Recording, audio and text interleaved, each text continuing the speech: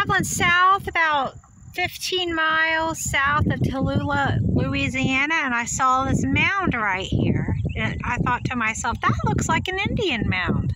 So I turned right on that rough road, and I drove around. Well, I looked at that for a little bit, and then I drove on down the road, and I thought, I'm going to turn around. And then when I got back to the road, I saw this one. And they are Indian mounds, and there's a little thing where you can pull off here, and Ancient Mounds Trail, Balmoral Mounds. Balmoral has 3 mounds that form an equilateral triangle. The one on this side of the road is 8 feet high and conical. The one farthest south and across the road is an 11-foot high platform mound, which would be... The site dates to approximately AD 1000. So I don't think that these were excavated or whatever.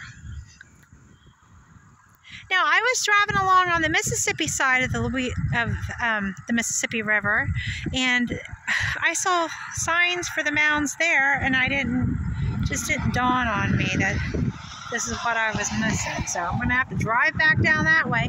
Apparently there are these Indian mounds all up and down on both sides of the river from what I've read. Anyways, this is some ancient history we have here. And there could be bodies under there. There could be like pottery.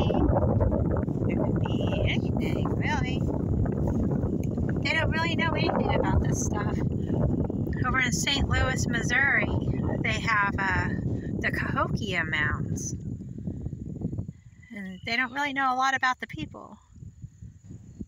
They assume a lot. And what I've noticed a lot about science and stuff that we don't know about, they make their assumptions seem like that they're, actual facts. There's another X in the sky. You see that X? That's an X.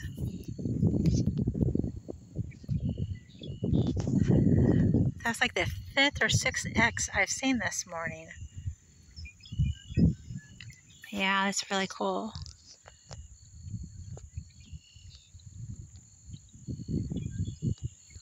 That one, you can see it really good from over here now.